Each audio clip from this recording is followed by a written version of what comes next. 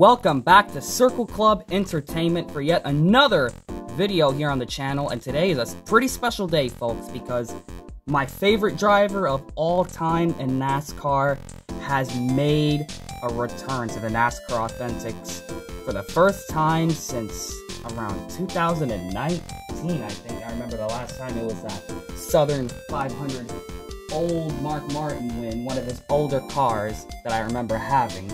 In fact, let me go grab it to make this video more... Yeah, here it is. This was the last time Mark Martin was in the NASCAR Authentics line. Of course, this box is a little bit dusty, so let's kind of dust it off a little bit before we officially start talking about this stuff here today. Here it is. Here's Mark Martin and his win at Darlington, the Southern 500 winner from September 5th of 1993 was the last race version we got for him, or any diecast of his in the NASCAR Authentics line. I was really excited to get this car back then. I even bought this car in the Gold Series also, and it was part of these older waves, as you could see back then. Kind of nostalgia to go back and look at some of these older cars. But today is not about this diecast as cool as this one is. We're going to be talking about the newest release for Mark Martin in terms of NASCAR diecast. I'm really excited for this, guys. Words cannot describe how much this means to me to finally see another Mark Martin diecast for NASCAR Authentics. Wow, this is just so surreal that I'm holding this in my hand right now. That it's in 2024 and we have a Mark Martin diecast. This is incredible, folks. Here it is, Mark Martin and his 2009 throwback here. I guess it's not really technically not a Darlington throwback, but it's a throwback type of diecast, paying tribute to Mark Martin and his 2009 Kellogg's CarQuest paint scheme. Really, really cool to see this. This is so awesome to have this diecast finally. Next gen form, so we have it on the next gen Chevrolet Camaro, and because he did it for Hendrick Motorsports, he is a part of the Hendrick Motorsports 40th anniversary line of these diecasts. You can see Hendrick Motorsports 40, established in 1984, that race team.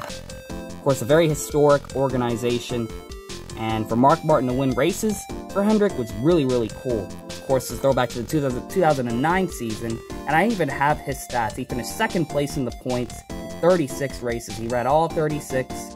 He has 5 victories, 14 top 5 finishes, and 21 top 10s, as according to this stats sheet over here, this driveraverages.com over here. Really, really cool to see this diecast and this driver make a huge, huge comeback. And of course, sadly, no magnet. It's just his name, Mark Martin. Would have been really cool to have a magnet with it. I'm not going to be unboxing and reviewing this, obviously, because this is for my personal collection. So I will not be opening this one up, but I will give you guys some close looks at it. As you can see, it's the original red, blue, yellow, the red, blue, and yellow paint scheme that was run back then. It's really cool on the Chevy Camaro. And of course, this is before Kyle Larson and, the other drivers, Casey Kane, Kyle Busch came before, and of course, all the historic 5 drivers. You got Terry Labonte. The 5 car has been in NASCAR for such a long, long time. And you can even see other cars in here that are number 5 from the other past drivers. And there's the wave if you want to see that. But yeah, guys, I'm going to be doing a quick little comparison here to the original, because I have the original here in this awesome looking package. Here it is. We have the Mark Martin 2009, and this is the version of it that has Tony the Tiger on the hood. And there's also the CarQuest one out there that I have not found yet. But on this one, you have CarQuest on the side. But basically, this is the paint scheme that they are recreating. Let's just get this in chronological order. Newest, oldest. As you can see, next gen form. And the original COT over here, as you can see. Really, really nostalgic to see this paint scheme. Of course, Mark Martin behind the wheel of this, winning races, and literally finished second to Jimmy Johnson, which was just a heartbreaker for Mark Martin. I was really, really disappointed, but other than that, it was a good effort for him. He's been close to winning many championships. Of course, in my opinion, even with all the wins Denny Hamlin has, I still believe that Mark Martin is the best driver to not win a NASCAR Cup Series championship.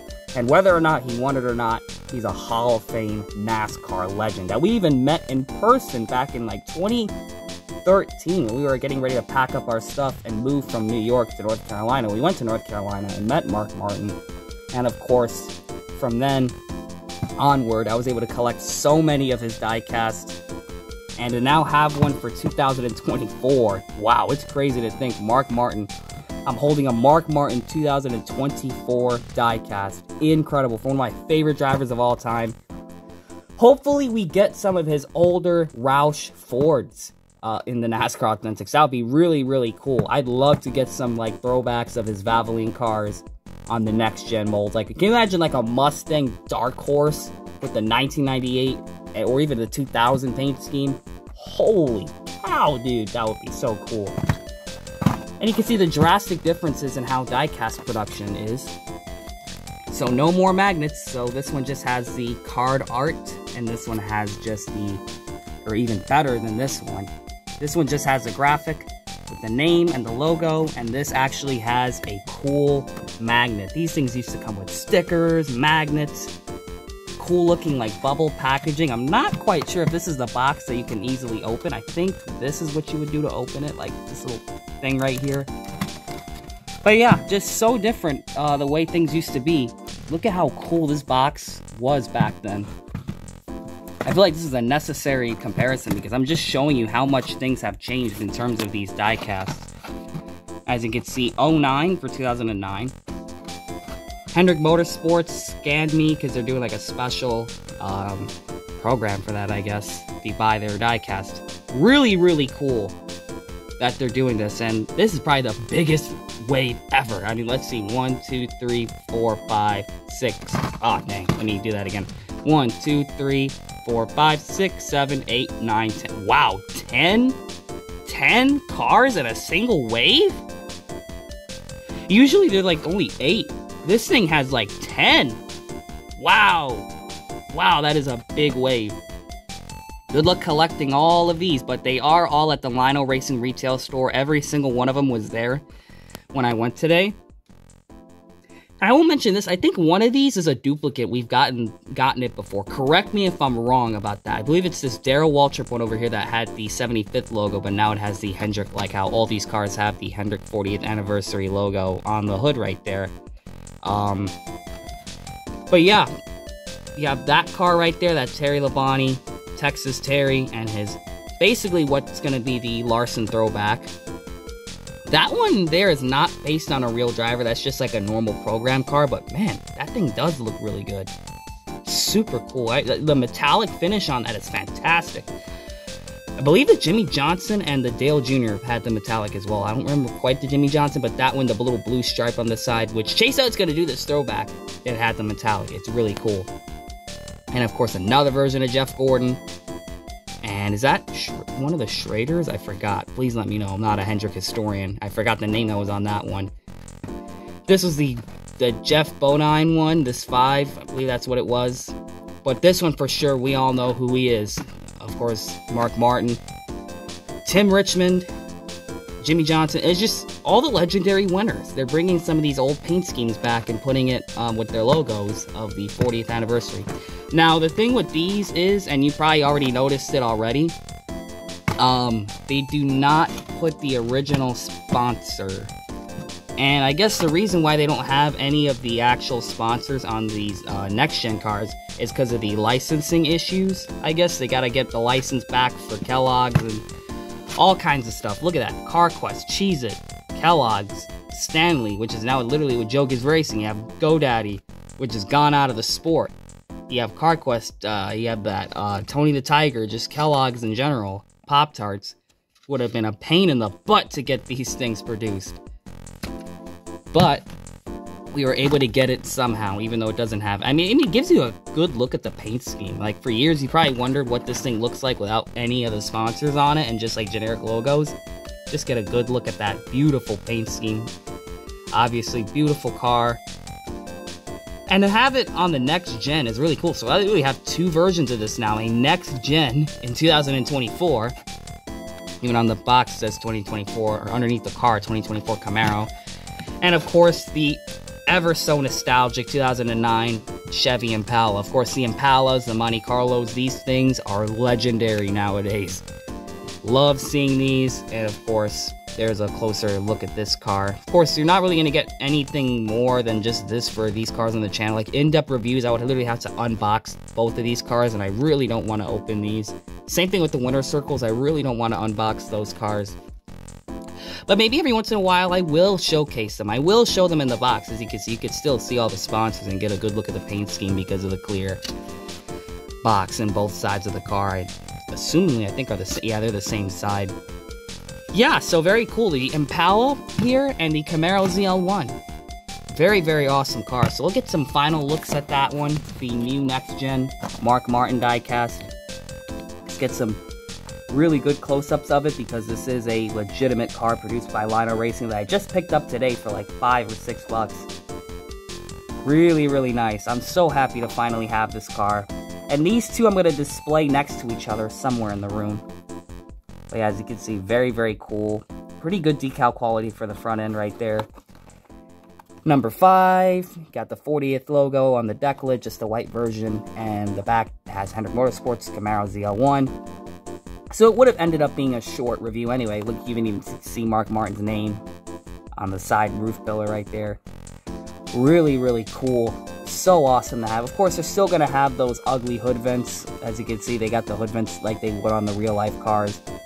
But, you know, still very cool. Of course, Hendrick Motorsports 40, established in 1984. Very historic. Hendrick is probably one of the most recognizable, the most successful stock car racing organization ever in NASCAR.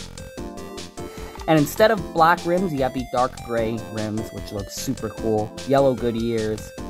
Just a really cool paint scheme. I just love like the round shapes that are on the side, with just beautiful, like red.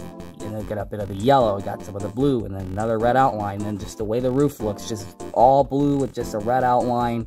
And of course, some blue on the back and on the deck lid. Very simple paint scheme, but man, did it really... A simple paint scheme that spoke a million words, and it looks good on both versions of the car. And here it is, the original. Just fantastic. And another cool thing about this, guys, they did the normal number placement to match the regular, so it's not like this number 5 moved to the middle. Would have been curious to see what that would have looked like, but you gotta try to make these things authentic to how they were. That they resemble each other as close as possible, even though not all the sponsors are the same. Now, I really do wish these things used to have, or had magnets, because if this thing had like a sticker or a magnet, that would have been really cool, because they used to have it in the older NASCAR Authentics. Like, you could literally use this magnet for this car, and it really wouldn't make a difference, because this doesn't really even have any sponsors on it. It's just the 5 Hendrick and Mark Martin's name, but yeah, this is really cool. It's just awesome. So I really wanted to share that with you guys today. Hope you guys really enjoyed that, me showcasing both of these cars. I'm probably the ultimate Mark Martin fan. Shout out to YouTubers like Slap Shoes and Kamikaze Games that are also huge Mark Martin fans. There's a ton more out there that I probably didn't even mention. So shout out to all you Mark Martin fans. Shout out to Mark Martin himself. Hopefully he sees this video. It was really good meeting you years ago. And hopefully we will see each other again. Maybe someday in another race shop. But maybe Hendrick will bring some of the guys. Who knows? That'll be pretty interesting if they do that. So thank you all for checking out this quick little showcase. Comment, like, and subscribe, and we will see you guys in the next. And it'll probably be a more legitimate diecast review than this. This is just a showcase, but in the next video.